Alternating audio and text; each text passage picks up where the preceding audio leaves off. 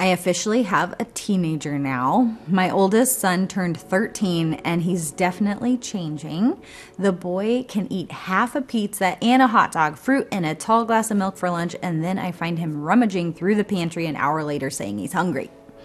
He's definitely growing, but I can tell his mind is growing too. And sometimes I have a hard time with it. It seems like when I say something, he often voices the opposite opinion or a question. He's not really being disrespectful. His mind is just growing and trying to make sense of all the things. Jesus had to be patient with his disciples as they tried to make sense of everything he told them too. But even if some things were hard to understand or follow, Jesus made something perfectly clear to them. He taught them, saying, "This is my command, that you love one another as I have loved you."